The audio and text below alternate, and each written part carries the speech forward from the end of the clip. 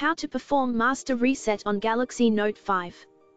There's a little distinction between a factory reset and master reset, although the results may be the same.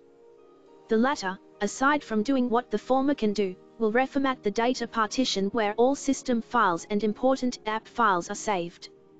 It will also come in handy if the Android system itself keeps crashing and the user can't access settings. Turn off your Samsung Galaxy Note 5 completely. Press and hold the volume up and the home buttons first, and then press and hold the power key. Keep the three buttons pressed, and when Samsung Galaxy Note 5 shows, release the power key but continue holding the other two.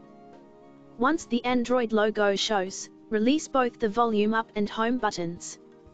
The notice installing system update will show on the screen for 30 to 60 seconds before the Android system recovery screen is shown with its options.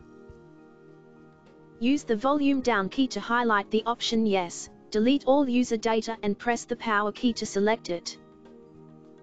When the process is complete, use the volume down key to highlight the option Reboot System Now and hit the power key to restart the phone. The reboot may take a little longer to complete, but don't worry and wait for the device to become active.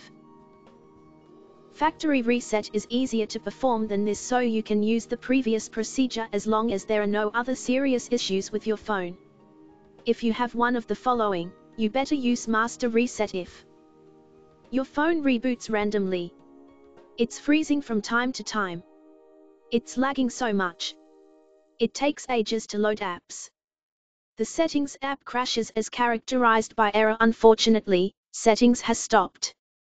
The system itself crashes, often characterized by the error, unfortunately, Android system has stopped. It can't boot up successfully or got stuck in the logo, etc. Thanks a lot for watching. Don't forget to subscribe to our channel for more tips and tricks.